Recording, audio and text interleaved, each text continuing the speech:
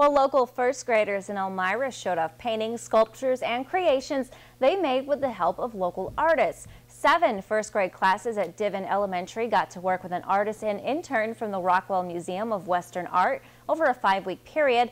During that time, students got to work with clay, learned about writing and sculptural art, and learned problem-solving skills.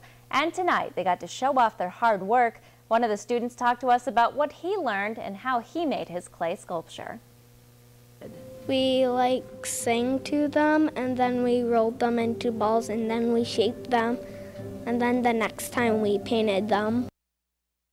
And how about this? The kids also got to take a tour of the Rockwell Museum in Corning.